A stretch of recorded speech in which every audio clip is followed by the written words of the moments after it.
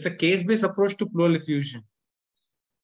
So a 59-year-old non-smoker female came to me with cough, shortness of breath, and low-grade fever, weight loss of 6 months duration. So for such patients, what should be the first investigation which comes in the mind? So the first investigation which comes in the mind is X-ray chest.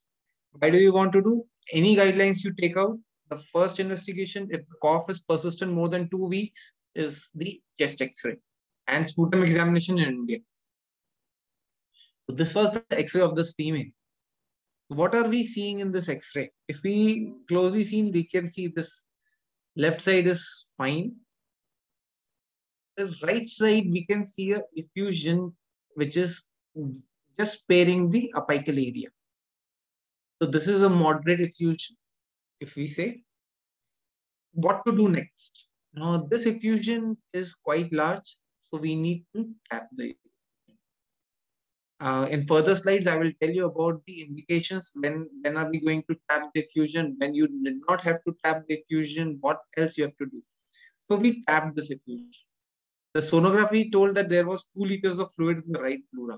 The pleural fluid analysis we did, it shows that protein was 4.2 grams, sugar was 100, cell count was 1200. While we see cytology and culture, it was negative, and ADA was 16. ADA is the parameter which we do it for tuberculosis. So it is a test, which is adenosine deaminase test, which is secreted by the lymphocytic cells, and it is predominantly seen in the tuberculosis. So after seeing this, we are coming to a conclusion that the patient's effusion is indeterminate.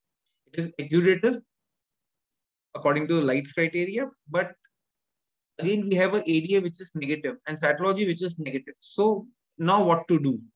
Now everybody, there is a question mark in India. Most commonly, the people start AKT. The doctors start AKT for these patients. We don't have any evidence, but AKT are being started. So we should not do this without evidence. We should not start AKT to the patient, and we should explain because we have further testing for these kinds of patients who have indeterminate effusion. So we did a thoracoscopy for this patient. Thoracoscopy is the inside the pleura you see with the scope, thoracoscope. So this was the picture inside. You can see a reddish colored fluid. You can see a shiny pleura with multiple nodules. These are the nodules which are there in whole of pleura. So many times even CT-guided biopsy are not possible in these kinds of, because this is not diffuse. This is, you can see there are discrete pleuras, pleural nodules. So what we are doing, we are taking biopsy of these nodules.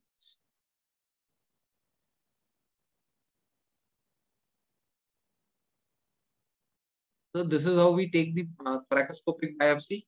We did multiple biopsies of this patient. And what we found that it was adenocarcinoma.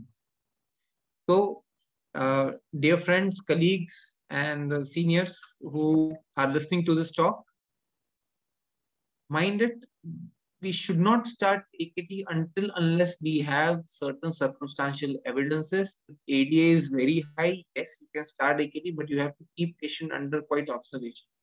Regarding use of steroids, one should not use unless you have a pericardial effusion or the effusion is very large.